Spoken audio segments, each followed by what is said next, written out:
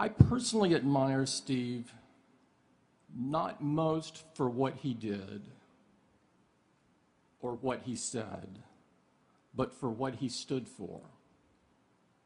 The largest lesson I learned from Steve was that the joy in life is in the journey, and I saw him live this every day.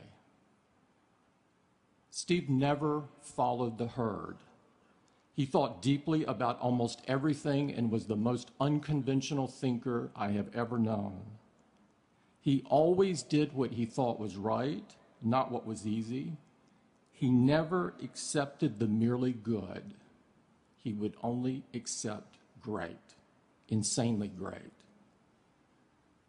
He valued beauty in everything and insisted that everything that Apple do be beautiful. He believed the future does not belong to those who are content with today and pushed himself incredibly hard and those around him to achieve more. This is the way he lived, and these are the things he leaves us: what he did, what he said, and what he stood for.